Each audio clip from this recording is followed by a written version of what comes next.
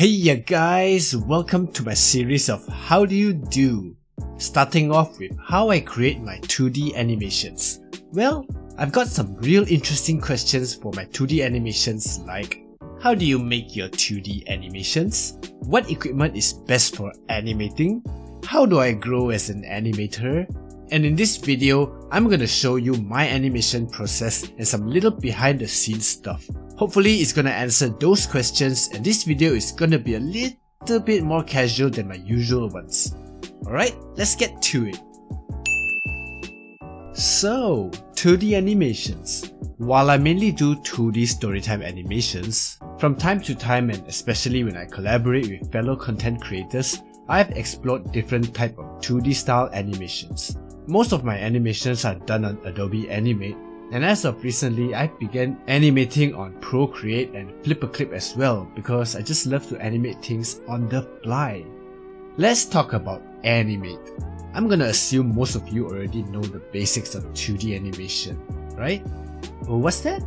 You don't? Okay, my bad. I like to animate on 1920x1080 canvas size. You can basically animate on any size as long as you choose the correct aspect ratio. No square, no TikTok bullshit. Most 2D animations work well at 24 frames per second, and that's what I use for my animations. Some of you may think, wow Wayne, isn't higher FPS smoother? Why are you being stingy and settling for less? Are you even an animator? Anyway, the higher the FPS gets, FPS gets, the smoother the animation is, but for my YouTube animations, 24 FPS is fine. After the stage is set, I then import my illustrations that I've completed on Illustrator into Animate.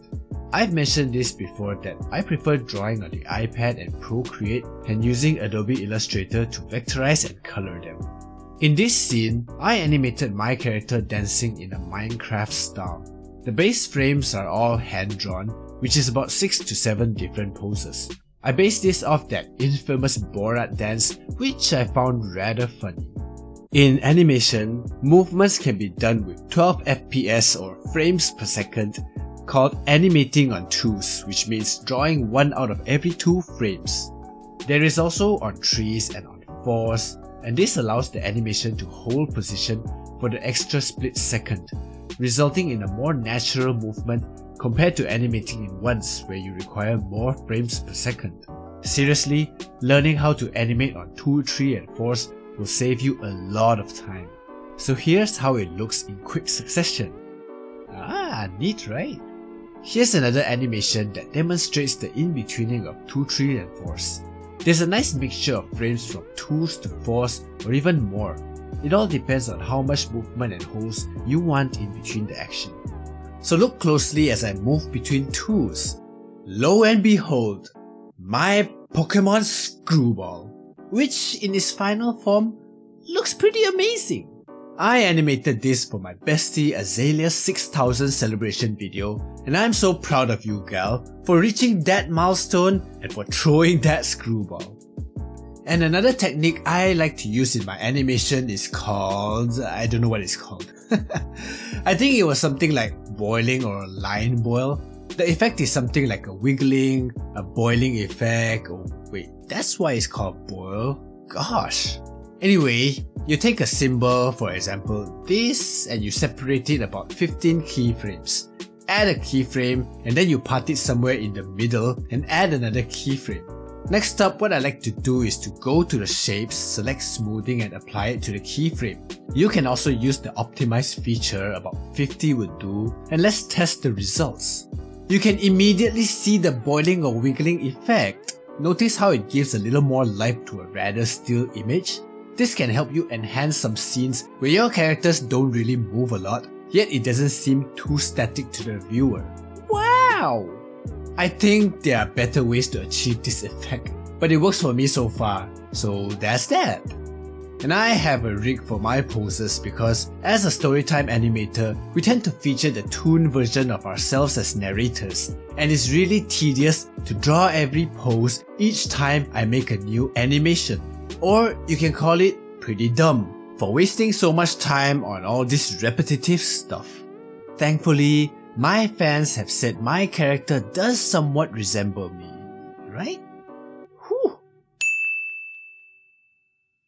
I use the Shure MV7 to record most of my audio and dialogues, and I must say it's really nice. What do you guys think? Do I sound alright? Let me know in the comments below. I use the Animate lip sync feature to lip sync, and while most of the time it does a pretty good job, sometimes it kinda lags or shows the wrong mouth action, which then I'll have to go manual mode and play back the audio while simulating my dumb mouth movements. On some occasions, and especially when I'm animating somewhere outside, people be looking at me and thinking, "Ew, what's he doing?" while I'm moving my lips around like some stupid fish.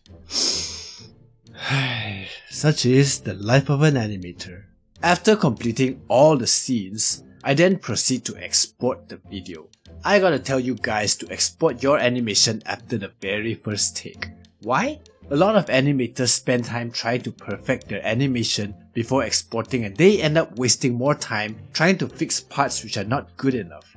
I know for sure I'm gonna revisit some of these scenes again, so I usually export it and drop it into my After Effects to begin the audio mixing. This allows me to roughly gauge how many retakes I need after pairing it with my music. And after all is said and done, it is time for a dry run. So press play and let's say, yeah. If I'm happy with the results, cool. I proceed to add sound effects, subtitles, and all the other extra stuff. If for whatever reason that I'm not satisfied with some scenes, I'd go back to Animate and animate them again. See how that works? I prefer to do my animations in the morning when there's more natural light flowing through the windows. I don't know, it just feels more comfortable. Maybe I have more energy animating in daytime as opposed to night, where I'm mostly depleted of my strength. Also, whenever I'm doing my own VO work, I like to stand in a horse stance, you know? Those kung fu or martial arts stances where they go, ha! I found that standing like this and doing my VO gives more oomph and adds energy to the audio. GG. And that's basically how I create my 2D storytime animations. I hope this video has helped you gain some insights into the 2D animation process. I've mentioned this before and I'm going to just say it again that I'm not a professional animator by any means, but I do enjoy animating and creating stuff for you guys. That way, every video that I produce lets me level up a little bit, just like Mario. Also, if you guys love what you're seeing, be sure to subscribe so you'll always be able to get updates from me and not miss out on any of my latest animations. I'm pretty thrilled for all the support you guys have shown and those comments that you've been giving. I appreciate that.